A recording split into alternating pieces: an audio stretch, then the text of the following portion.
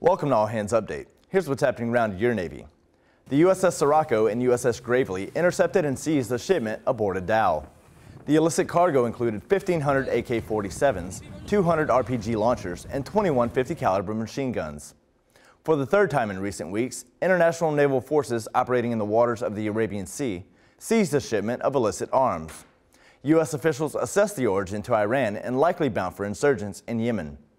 The seizure is the latest in a string of illicit weapons shipments assessed by the U.S. to have originated in Iran and seized by naval forces. The world's largest maritime training exercise, the International Mine Countermeasure Exercise, is underway in the Middle East, including naval and civilian maritime forces from more than 30 nations. Participants will train to execute a wide spectrum of defensive operations to protect international commerce and trade. You can read more about what's happening around your Navy at Navy.mil.